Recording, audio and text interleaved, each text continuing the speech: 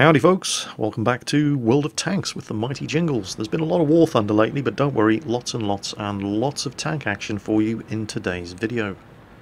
These games were all played last night on Quickybaby's livestream. I'm platooned up with Quickybaby and Ike in this game, which was a bit of a slow starter, but we're all driving M46 Pans. Unfortunately, the game has spawned me up here on the hill with all the heavies, and it spawned Quickybaby and Ike down in the valley with the medium tanks and the lights. So I'm not just isolated from the rest of my platoon. Quick look around at the map, and I'm pretty much isolated from the rest of my team as well. I'm the only one who's come up here. Pop over the ridge for a quick look, see what I can find, and there's a charioteer, but I have also been spotted, and I'm not going to hang around to take a shot at the charioteer because, well, you know what it's like if you're the first person on your team who gets spotted. Everybody suddenly stops, turns their guns around to see if they can take a shot at you, including artillery, and that's why I'm manoeuvring erratically here, because I'm just working from the assumption that since I've been spotted, especially up on this side of the map where it's very easy to be hit by artillery, that artillery is aiming at me. Turns out I really needn't have bothered, although I didn't know it at the time, and it's better safe to be sorry, but artillery leaves me alone for almost all of this game. This end of the map on Westfield, it is important if you, well, even if you don't take it, you have to make sure the enemy team don't. But I'm not in a position to be aggressive here. There are just not enough of us up here on this reverse hill slope. There's only me and an M103 up here. On the other hand, we do have some very strong tank destroyers camped up at the back there at A3. So as long as I can keep these guys lit up, while we're not in a position to take this corner yet, we are in a position to defend it. But I have to keep illuminating that M103 for the tank destroyers behind me. The trick is, and artillery is also paying attention to that M103, but the trick is lighting them up without getting shot in the back by the enemy tanks that are pushing the hill on the other side. Now, what I do have going for me is the fact that those tanks, and I've been spotted again, do not have very good gun depression. And they really do have to expose a lot of their tank to come over that hill and take shots at me. So I'm just teasing them, basically. Here they come.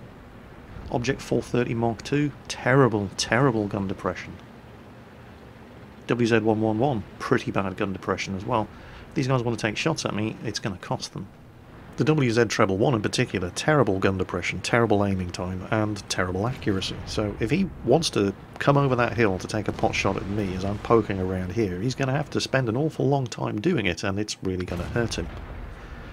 So while this was a frustrating first 3 minutes of the game, I haven't taken any damage, and we've stopped the M103 from coming around. These guys haven't actually done anything. They keep popping up over this hill and trying to get shots at me, but missing. So, you know, while it is frustrating, and it was really annoying at the time, that we're 3 minutes into this bloody match and I still haven't done any damage. At the same time, if you look at the map, the enemy team completely dominate the town in the middle. But we have the flanks of the town, up here and at the other end.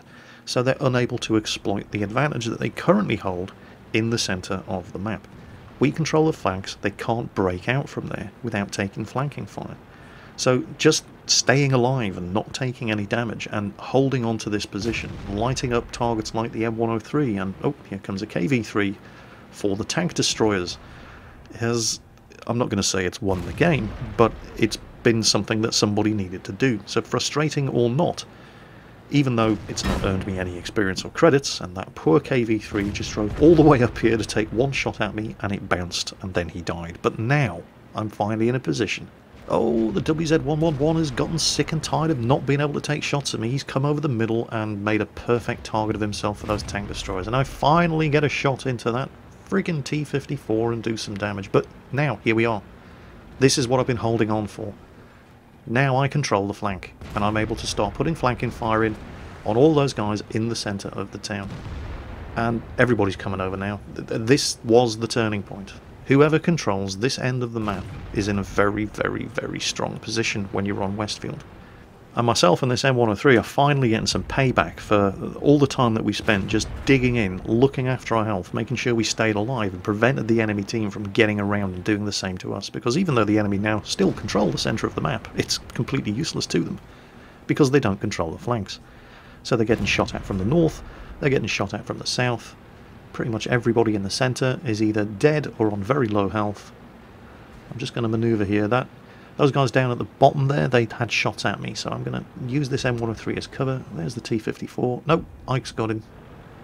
Ike working his way up from the south, opposite side to me. Quickybaby sweeping around. He's managed to make his way up onto the top of the hill over there as well. Looking for shots at these mediums. There goes the artillery. Let's move forward. There they are.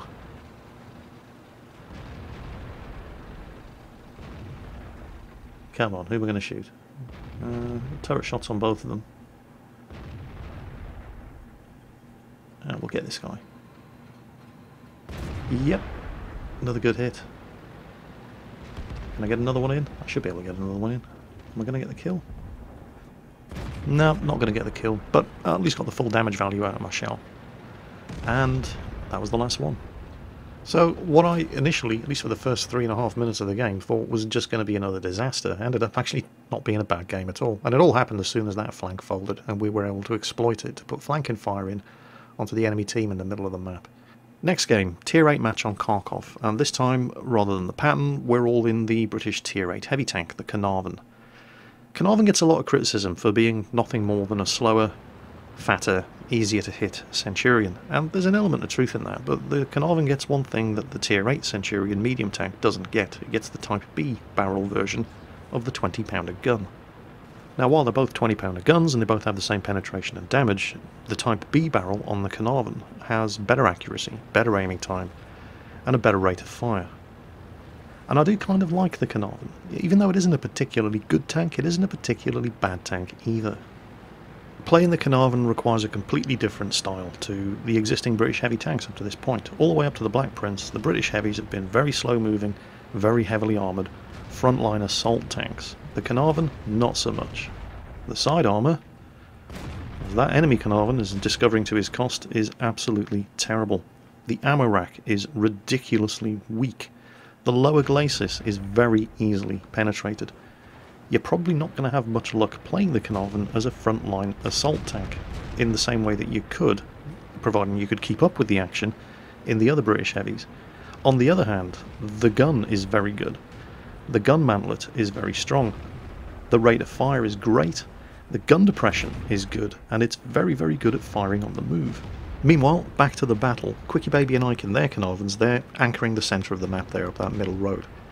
I was moving to try to exploit the flank opportunities around them when an enemy T-69 and Comet started doing exactly the same to us. So instead, I'm going to secure the flank, make sure these guys can't get around us, and to be fair to the team, a lot of us saw it coming and came around here to do exactly the same thing that I'm doing. T-69 still trying to put shots into that E-25, ignoring me. I'm very happy with that. I will quite happily take advantage of him trying to secure an easy kill on an E-25 in order to punch his ticket. Now, where's the Comet? I'd ignored the Comet because there was an AMX 5100 with me, but he must have been reloading because he hasn't pushed the advantage. Now he comes down. Well, that's fine. I did manage to get a shot into the Comet that I wouldn't have been able to if the 5100 had been fully loaded. And the threat to the flank is secure. I can now get back and do what I was originally trying to do in the first place and push up around the flank and give some direct support to Quickybaby and Ike. Now, they've just been engaged in an enemy AMX 5100 and they're telling me over TeamSpeak that he's pulled back to reload. So there's a T-28 prototype up there with him, or he's trying to pull back to reload, and there he goes. And he's managed to retreat around the corner of that building. T-28 prototype up there is my next target. I just have to get close enough. Now, with the Carnarvon's great gun depression and very, very strong gun mantlet, even if this T-28 prototype had seen me coming, there was a very good chance I'd be able to bounce his return shot. And he's finally realised, and too slow. There's the 5100, praying for his loader to get his job done. Quickybaby's just taken a big hit from that Rheinmetall Borsig. 5100's gone, Ike's taken him out. There's Ike just in front of me, he's closing in on the Borsig, I'm going around the other side. The Borsig reloads in time to put a big hit into Ike, and Ike's crying on TeamSpeak. Help me, Jingles, help me! Well, with the rate of fire of the Carnarvon, that is not a problem. Quickybaby was in trouble with that enemy T-34, but he's managed to disengage and conserve his remaining health, and this is an ideal position I try to go for the tracking shot and keep his gun on the opposite side of that building from me, but with this many of us shooting at him, it wasn't really necessary. But I was able to get another shot in and claim the kill, so that's my 4th kill in this game, and it's pretty much over at this point. The enemy team have got no chance. T-25-2 is gone. There's a Jagdpanther 2, but he's at the other end of the map. I'm never going to get there in time. So, skipping ahead to the results, not a spectacular game by any stretch of the imagination, but it's one of those rare games where I actually managed to do more damage in a battle driving the same tank than Quickybaby. So this automatically makes it onto YouTube. There we go. I actually beat him on experience as well, although Ike came first on experience earned. But 12 shots, 12 hits, 12 penetrations with the Carnarvon's Type B barrel 20-pounder gun. To be completely fair to Quickybaby, while I was having fun running around the flank, just face-raping all the medium tanks and the slow tank destroyers, he was actually doing a proper heavy tank job in the centre of the town, facing off against a T-34, an AMX 15-100, and another Carnarvon. So, but I don't care, I did more damage than Quickybaby. So I like the Carnarvon. Funnily enough, that's also why I like the E100. Tier 10 match this time, obviously. We're all in E100s, and we're on the Hidden Village map. And once again, I'm making every effort to not use premium ammunition wherever possible when I'm driving the E100, just to prove that it's possible to do well in this tank without emptying your pockets at the enemy every time you pull the trigger. I'm not saying that there isn't a time and a place for using the premium ammunition on this tank. There definitely is, but it's not quite as often as you would think. You definitely don't need to find nothing but heat ammo when you're driving the E100. You're going to see at least one example in this match where I probably should have had high explosive anti-tank ammo loaded, and instead, because I had the armour piercing, and the armour piercing ammunition on this 150mm gun has the worst penetration of any tier 10 heavy tank in World of Tanks. If I'd had heat ammo loaded, it was when firing at the front of an IS-7, I would have been able to penetrate and do some damage. As it was, I didn't have it loaded, I didn't have the time to reload heat, and so I just ended up not taking the shot. On the other hand, you're going to see another example of a shot where if I had high explosive anti-tank ammunition loaded and I took the shot that I did, it would have done no damage because it would have just been eaten up by the tracks and the spaced side armour of the tank at which I was shooting. And that T-54 is about to have a very, very, very bad day. Ike, having a very successful first shot fired, has just taken a third of his health off, and oh, there goes almost all of the rest of it, and a pretty successful first shot for me as well. And if I'd had high explosive anti-tank ammunition loaded shooting into the tracks of a T-54 from the side, I guarantee you that would have done no damage. It would have blown his tracks off. Somebody else would have gotten the kill, but I would have pretty much wasted my first shot fired. Quickybaby there, angling his armour just in time to let his tracks take the shot from that E100. Myself and Ike coming up around. Ike takes a hit. I figure these guys are fired, I'll take a shot. I take a hit in return, but I do a hell of a lot more damage to that 215B than I took in return. I set him on fire, and I probably cost him 20,000 credits. That looked like a premium fire extinguisher to me. We've got to keep this momentum going. We have to keep rolling forward. Right now, that E100 is panicking. He's looking at his team. They're all falling back. He's alone. He's isolated. I didn't have a shot at the 215B, but even with the crappy penetration of this 150mm gun, I can easily penetrate the side of an E100's turret. And while I was aiming at him, somebody put one right through the side of my tank as well. Left him on low health. Come on, somebody finish him off. Bingo. There we go. Now we have to keep the momentum going. The 215B has just seen what's happened to the E100, and he's starting to try to pull back into cover as well. We can't afford to let him get away. I was a bit concerned about the Object 704 on that corner, but he didn't have a direct line of fire and he's dead anyway, so time to put some damage into this 215B. Cannot afford to let a tank with a gun as dangerous as that pull back, get away, and get into cover. Come around, I'm angled, my side skirts and tracks take that shot. Our Waffenträger finishes him off. Keep moving forward. I can now use these rocks as cover, and if I have to, I can always use the wreck of the 215B as cover as well. There's an IS-7 around the corner. He's just fired. I might take a hit from this Carnarvon, but I'll do a hell of a lot more damage to him than he will to me. And as he tries to pull back, he gets obliterated as well. Now, this is the point at which if I did have premium ammunition loaded, I would have been able to do some substantial damage to that IS-7, but he's angled very, very well, side scraping around that corner, and then suddenly E50Ms pop up on the other flank and start putting flanking fire into us.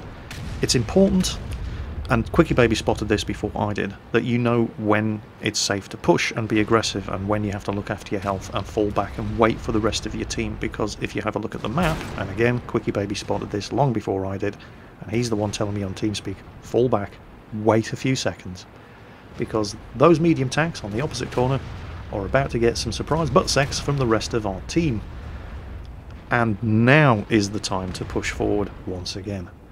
Side shot right into the side of that IS-7. Again, if I'd had high explosive anti-tank loaded, that would have done no damage. His spaced armor and his tracks would have eaten that up. I would have gotten nothing out of it. But right ammunition, right time, right place. And what makes this replay remarkable, at least for me, is that, well, you look at how comprehensively the enemy team got its ass handed to them. I mean, we've only lost 2 tanks, and all we have left to kill is their artillery. In this kind of game, when everybody on your team is just kicking ass, it's really, really difficult to do a large amount of damage. So getting a result like this, and this is only a second class mastery badge in the E100, but I managed to do over 4,000 damage, more damage than Quickybaby, which is always worth a YouTube video of its own. Sorry Quickybaby, but you're a tough act to follow. And came top on XP earned as well. So yeah, I had a really, really good night on Quickybaby's live stream last night. It's always a pleasure playing with him and Ike. And I hope you've enjoyed this video. As always folks, take care, and I'll catch you next time.